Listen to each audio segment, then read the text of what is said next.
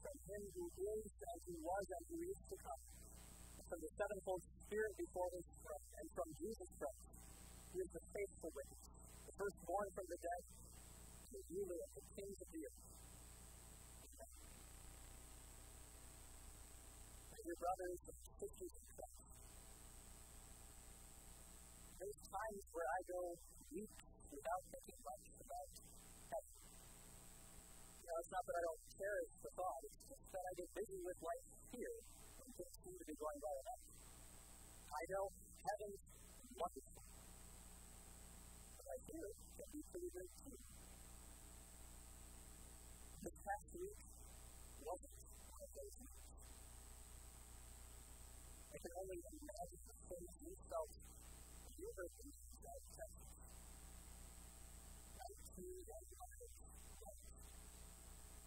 The community shattered. A reminder our world is broken. Maybe you felt grief for those who lost loved ones.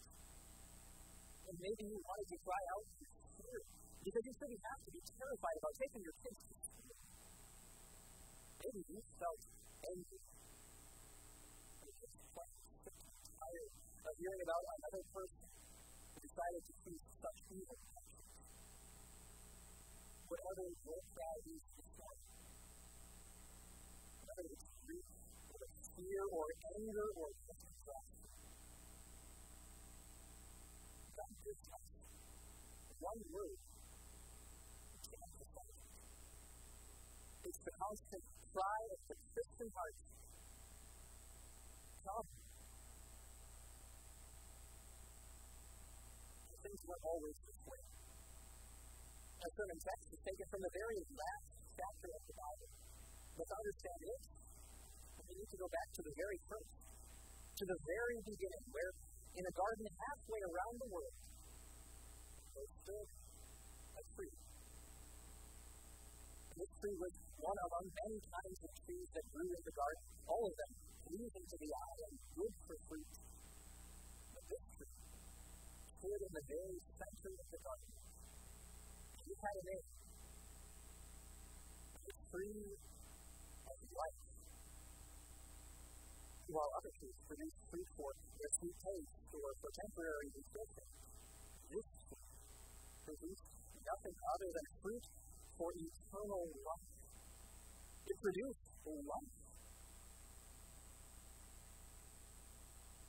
But we chose death. We chose to eat from the one tree we knew it was wrong to eat from. And we were them. We were blocked. Our right to the tree of life cut off. And in all of this came the first cry of the Christian faith, and the cry that will be passed down for thousands of years after this. Come. Come, O promised seed of the woman, come and crush the head of the serpent. Come, O seed of Abraham, seed of David, from that seed restore to us the tree of life. Come, Messiah, give us life.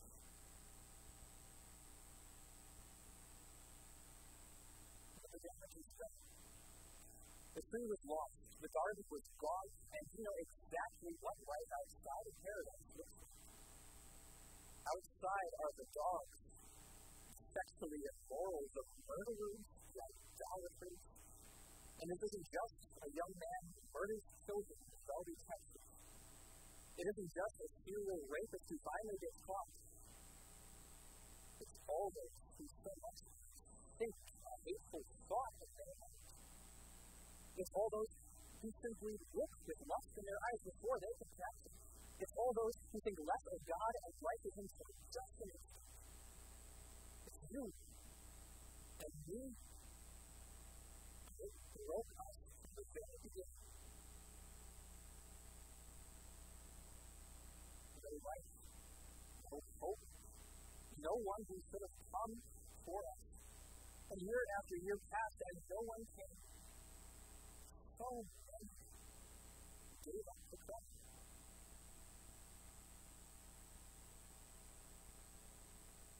So on a hill 2,000 years ago, stood a tree.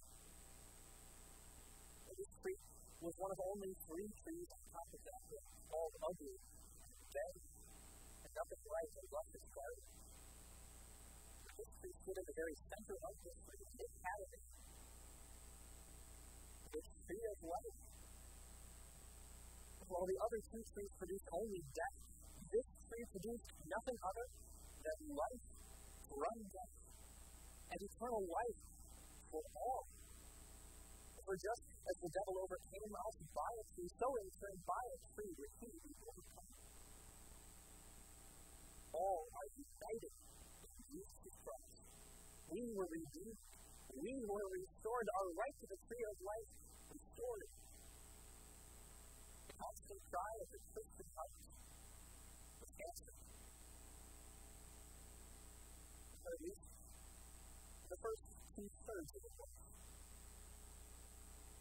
Christ has died. Christ is risen. Christ will come again. Our salvation's work is done. The constant cry of the Christian heart remains. Come. Come, O risen and ascended Lord. Come, O rider on the white horse, the faithful and true. Come, O King of kings and Lord of lords. Come, Lord Jesus. Bring us home.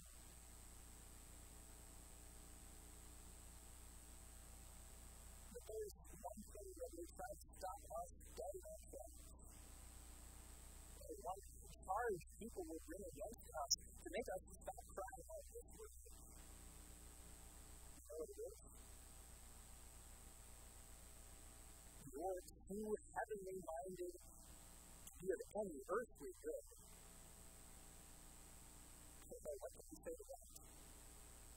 How can we defend this constant cry of our hearts?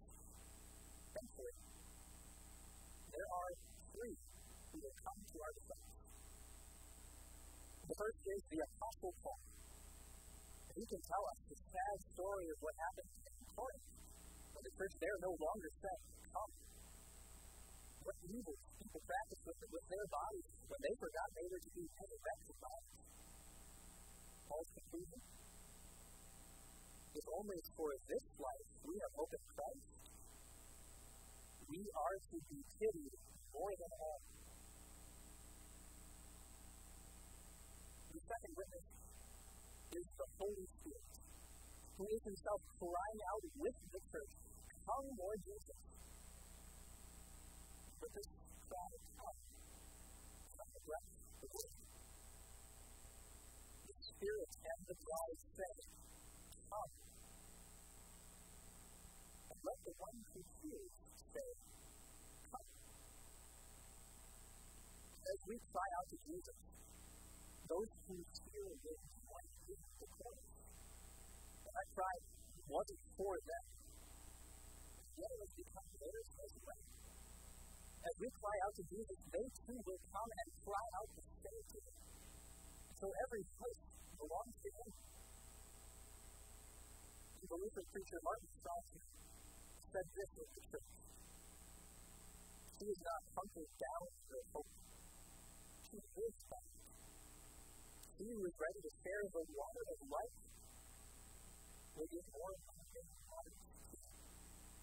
We who are ready to share the gospel water of life will be ready to give the waters of joy too.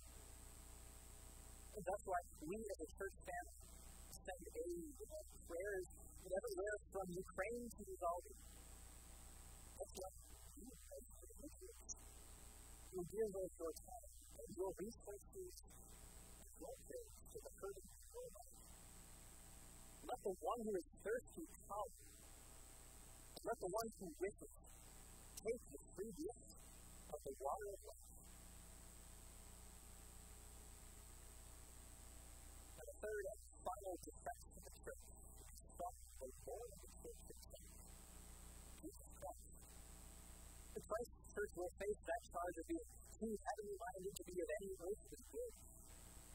But the truth is, if we are heavenly minded, we will be of no earthly good. Jesus makes that clear in our gospel reading. way that he prays. Father, I want those you have given me to be with me where I am.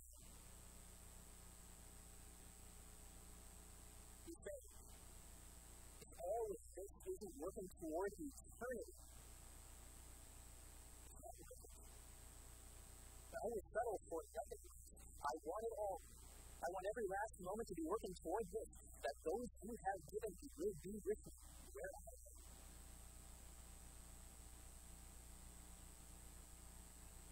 I want that too. I want them to be with me every last moment. I want every last moment, every last joy, and every last hardship to be working towards something. I want no more good things. No more physical pain, no more emotional and mental distress in this broken world. I want no more division between you and me because of how imperfect we both are and how imperfectly we can relate. I want it all. I will settle for nothing less. I want them all.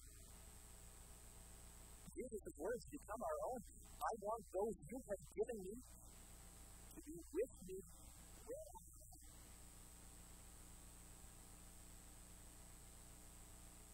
Again, God has reflected recently. I realized I don't want just 12 months with you. I want an eternity with you. I will settle for nothing less. I hold God to his promises. He has promised to give us eternal life, to give you eternal life. He would like to give it. And it won't just be us alone. It will be my grandparents. It'll be my dad. It'll be my brother. It'll be your parents, your spouse, your son, your daughter. And it won't just be them alone. It'll be God, the one without whom none of this is possible.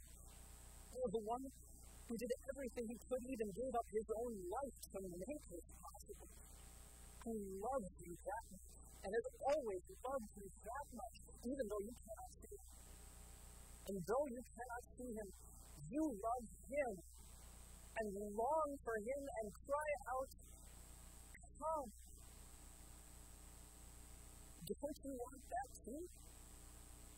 Doesn't that just sound like heaven? But that's exactly what heaven gives you. Heaven gives you meaning in every moment. For our light and momentary troubles are exceeding for us an eternal glory that far outweighs them all. Heaven gives you the constant assurance of Christ's presence to color every hardship. Wherever will I be? Never will I forsake you. Heaven gives you the perfect assurance that no division and no divide can destroy the unity that exists between God's two. But no one can snatch them out of his hand. Not one of them has ever been lost. Not even through all the suffering they face.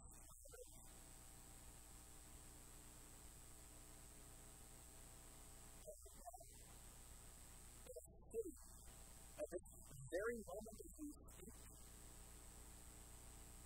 it stands a truth. It's a familiar truth to you.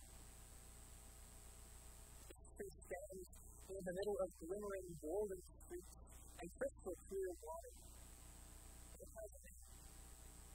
Its leaves are for the healing of the nations, for you. And what that tree promises is nothing other than eternal life. The tree of life. And that's the king's servants worship him. Just as they heard at the end of worship services their whole life, the Lord's face beams continually at them. And though they spent their whole lives crying out to him, now God will wipe every tear from their eyes. This last chapter of the Bible comes full circle from the first. The paradise lost in Genesis 1 is the paradise regained in Revelation 22. And the constant cry of the Christian heart throughout remains, come, come, O seed of David and root of that tree. Come, O fount of life and wellspring from us. Come, wash over us and bring life to this broken world again. Come, our friend, O Lord, first and last, beginning and end, you who at the beginning and created all things. Now come and create again. Make all things new. Make us new, day by day, as you call us out of sin.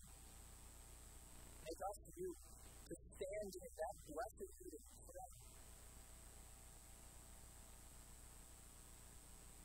Everyone who testifies to these things says, yes, I am coming soon. So then, come, Lord Jesus. The grace of the Lord